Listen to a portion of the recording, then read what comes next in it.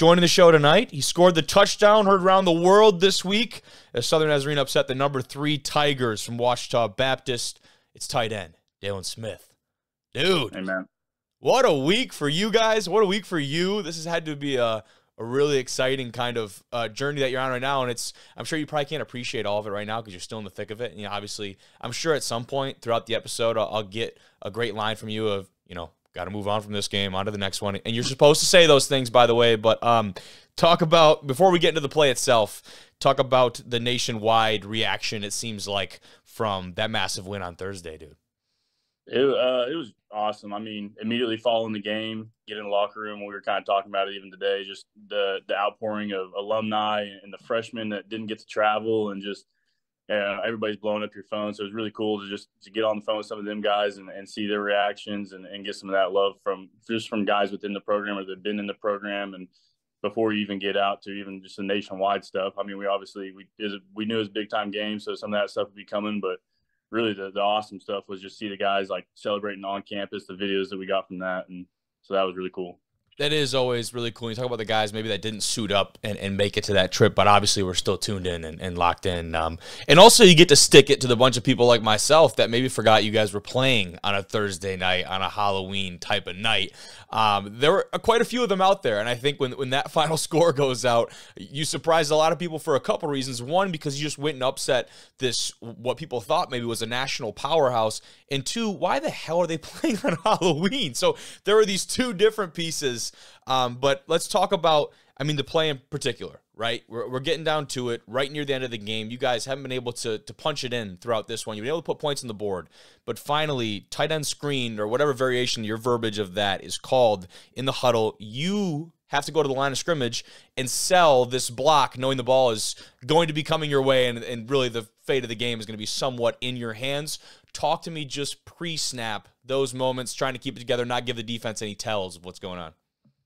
Well, really, it starts just leading up to that whole drive. We've been, incredible drive, the best drive of the game, and it comes just at the perfect time. Made some really big plays. The other guys that really set it up, and the dude in front of me is incredible D end and great pass rusher, and he had actually beat me on a couple other ones, just kind of sprinting away. That he's really eager and really thought he was going to run that down, and so really I had no problem. I knew for sure that I was going to sell it to this dude, that he was going to get by me. And so it was just the rest of it and how that was going to play out.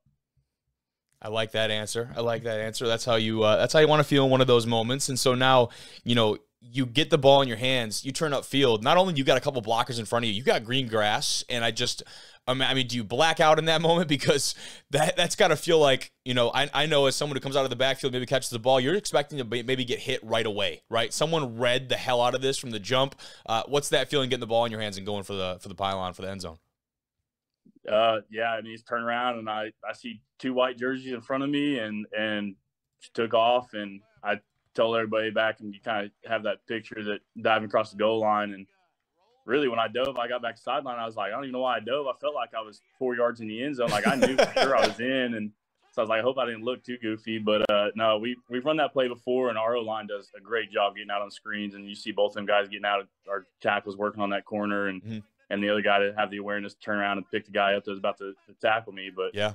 No, so I had a lot of confidence turning around. We've run that play several times before, and they've even – there was several formations we lined up in, and them guys even on Thursday night were they watch tight end screen, because it is a chunk play for us several times throughout the season.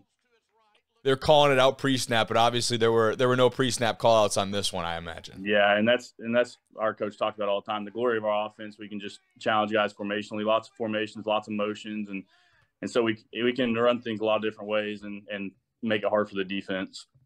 100%, man. Now, is it hard in that moment that, the game, for all intents and purposes, is just about over, but there are still just under 30 seconds left on the clock? Is it hard not to celebrate the way that you guys want to in that moment, knowing what you're on the cusp of, or, trying to get the guys locked in? Hey, first of all, we're trying to go for 2, which you guys were unsuccessful on, but try to get the 2-point conversion, give us the 3-point lead, and then, okay, we got to field the kickoff, and then, stop them ultimately from a Hail Mary or some type of long field goal attempt. Was it hard to kind of put those emotions down in the moment? Yeah, it definitely was. It was, like you said, we run the 2-point, kind of had a little scare there, but we get them down, so it's no big deal. And then it's just hurry up and wait. You know, you can't run that time off fast enough. So just getting over there and really waiting until the last second, because the week before, you know, we get beat with the walk off from 54 yards.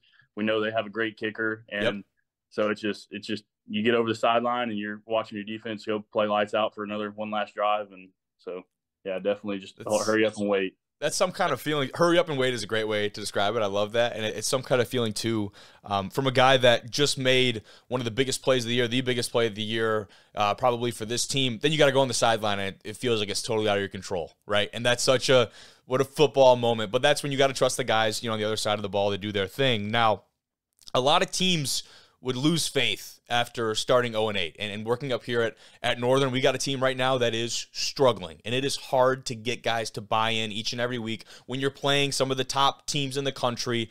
And not only that, going on the road against a top 5 opponent, if you had to quantify it, what is it about this team that you guys have been able to keep the buy-in, even after some of those struggles early on, to make them believe that something and a result like this was possible?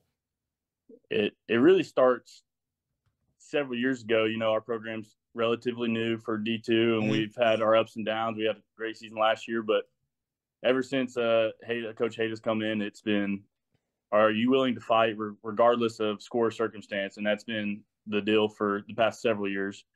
And so even before this year, the 0-8 or whatever you are, it's in every game. If you're getting blown out, like, are you going to come out and fight these dudes? And so I think that's just kind of the culture we've kind of been building around here for the last several years, and the dudes. And I know it's a big deal in fall camp every year. It's, hey, if you're not one of these guys, then you're not part of it. So, and that's something that's preached every year, all year long. It's one of our big things is, are you willing to come out and fight regardless of score or circumstance? And so I just think that really kind of prevailed on that night. So.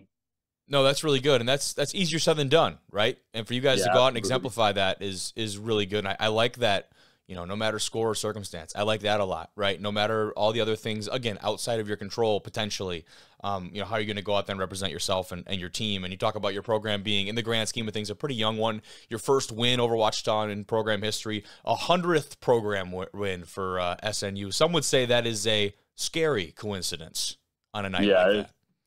Just as the night went on, we just keep getting more of these. Oh, it was the first program win. Oh, it was the 100th program win. Oh, it was. Yep. And so it was just really cool to keep hearing all that and hearing how just much we got to advance the program in that one win. 100%. And before, you know, we got recording, you had talked about how, you know, the buzz started to pick up on Thursday night. And as people realized that this was really going to be a game that maybe a lot of people didn't expect, more people started showing up during. Was that like a halftime? We had like another kind of group that came into the stadium. Talk to me about how that went. Yeah, I don't know. I can't remember if it was at halftime when we came out or in between third and fourth quarter or whatever. We had some of the Henderson guys coming over there right across the street. They were down there. They were celebrating every play with us down there, dang near on the sideline. And, That's awesome. And so our fan base kept growing, even though we weren't having Oklahoma people drive out overnight or over the course of the game. So it was pretty cool to see all them guys down there and see it. We were tracking them guys to get out there and come watch. That's pretty cool. Celebrating white with you. That is that's a unique deal. And now you guys back home, you've got, it looked like homecoming and senior day this weekend?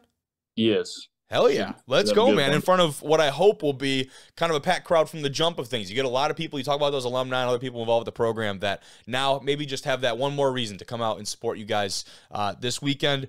Talk to me about this weekend's game. What you got to do to get the job done yet again?